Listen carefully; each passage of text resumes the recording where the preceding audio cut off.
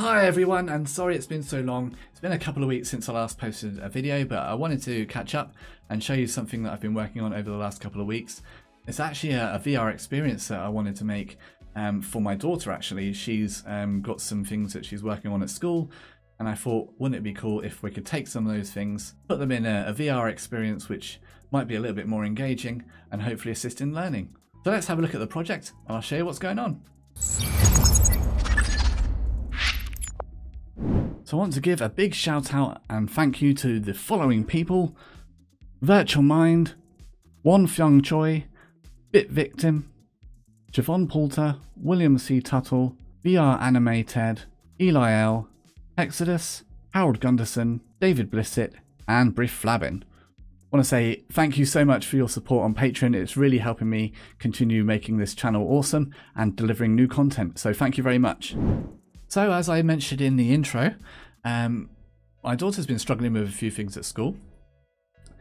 She's only 8, but there's some words that she's been trying to spell and some maths as well, like the 3 and 4 times table that she's working on at the moment, and she does brilliantly.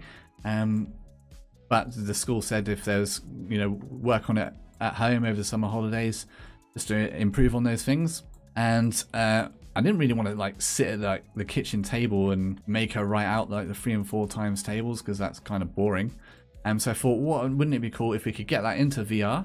Because as a responsible parent, I've introduced her to VR early, and I thought if I could get an experience that she could relate to in VR that also had some puzzles around those subjects and topics, then it might help her in some way. So she's crazy about horses. So what I've done is created this stable environment. It's very contained. It's just this one area here,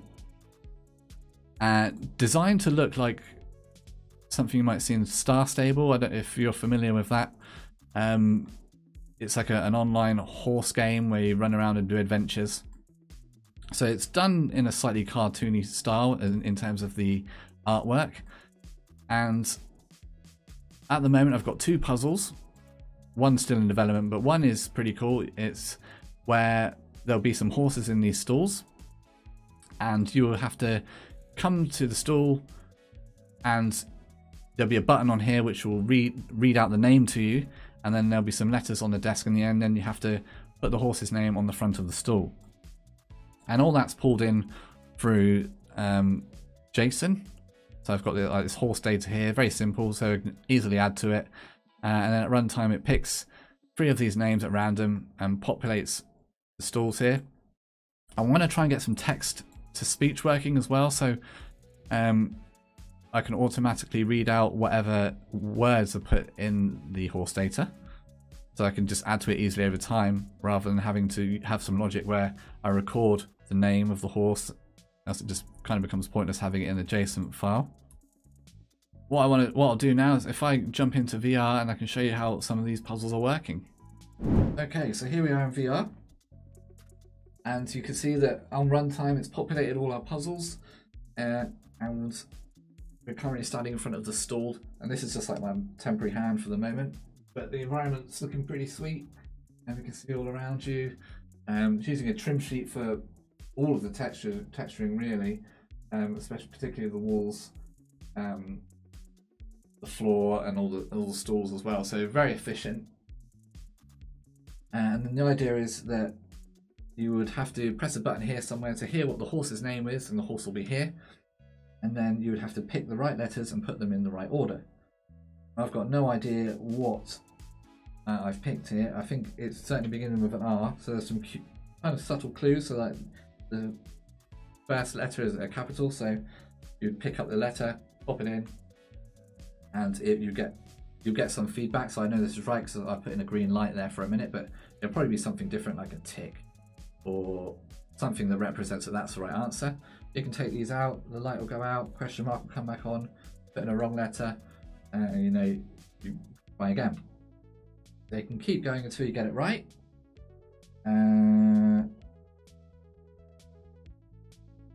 I have no idea what this horse's name is. I'm going to have to look at the puzzle. Let's just guess. Oh, hang on, I think it might be Rose. S-E. Then I should get some feedback in the console saying that the puzzle is complete.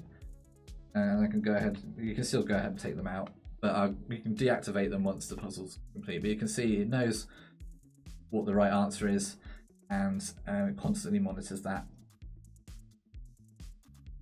Rezo. There we go. And you'd have to do that for all 3 horses, and then you get some reward, like, I don't know, maybe pat the horse or something. And then you can go into the second puzzle, which I think is going to be, it'll be a math-based puzzle. Maybe put a notice board here, and there'll be a sum on it about how many treats you have to feed the horse or put in their food bucket. Something like that. So that's actually how it's all working and put together. I thought it'd be cool to show you how the name puzzles are working, because it's pretty neat. So there's a couple of things that happen. First of all, the puzzle gets set up, and this is done in the name puzzle setup script. And if I open that up in Visual Studio and quickly run through it with you. So this script is responsible for setting up the puzzle. And we've got some variables here at the top. And then on enable, it's waiting for the horse information to be loaded. It's getting all that JSON data in. Once the JSON data has loaded, we're going to generate some answer locations. So it generates the answer locations. So what that does is it creates an array, a 2D array of transforms, like a grid, that are the positions for where the answers are going to go, which are those squares with the letters on. So it gets all the transforms for that. And then we get a horse name at random. So obtain a horse name.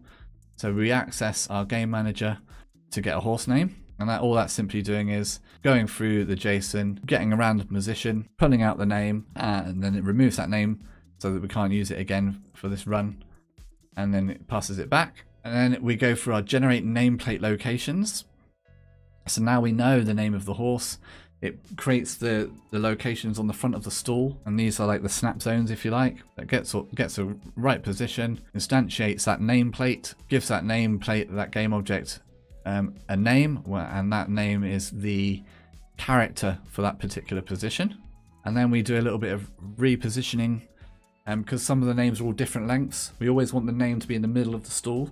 So if it's like 6, we don't want it to start in a certain position and then look off center. So we do a little bit of calculation to bring it just back in line. So even if the horse name has 4 characters, it's always going to be in the position of the stall in the center. So then the next method does 2 things. This is generating the answer letters. So it goes through, it creates a list here of used characters. And then we use a for each loop to go through each character in our horse name. We need to make sure that the answers that are populated are actually the answers relevant to our chosen horse name. So then it goes through each character in our horse name. So say, like for instance, it was Rose a second ago. It would go through each character in the name Rose, which is 4 times. So this loop's going to iterate around 4 times.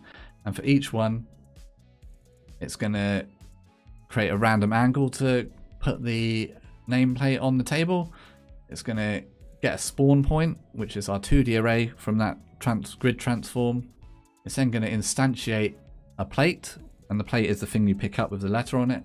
It's going to give it a name, and it's going to give it a parent, and then we put the correct character onto that plate.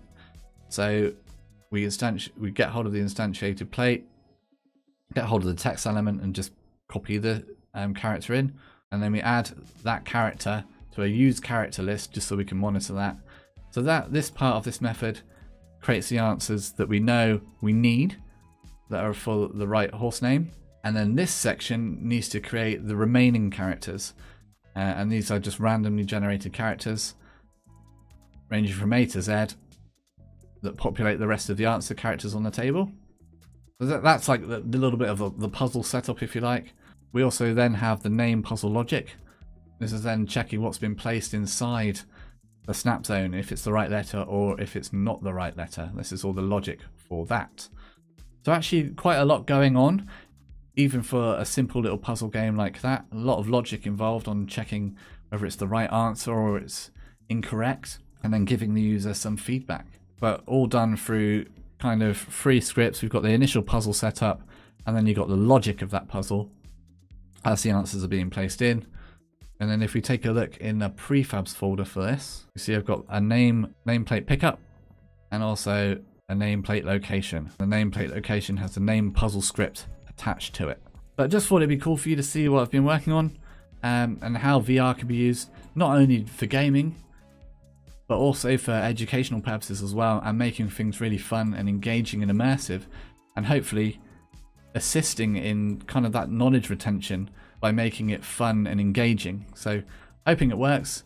I think the first thing she said when she saw this was, can she ride the horses? Which made me panic a little bit.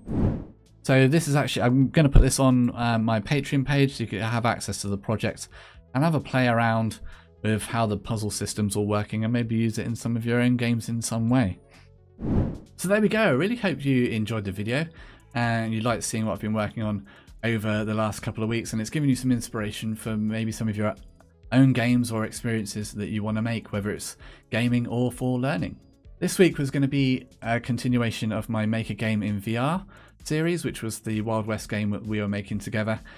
We still will definitely finish it, but due to the tragedy in Plymouth a few days ago, I thought it was probably a little bit inappropriate and would probably just leave that for a second and come back to it in the not too distant future. So apologies to all of you that were waiting for that video. It is coming, but probably not quite the right time and would be a little bit insensitive given that I'm only kind of 15 minutes away down the road from where that tragedy took place. So again, apologies, but it is coming. Just bear with me, but want to make sure it's the right time. So I thought this video would fill that gap and hopefully you can see what we're working on, hopefully give you some inspiration. And as I say, project's on my Patreon page, so you can take a look at it. All the artwork's free, so you can do whatever you want with it. And all the logic for the code as well, you can use it as you wish. But thanks very much for watching. I'll see you in the next video.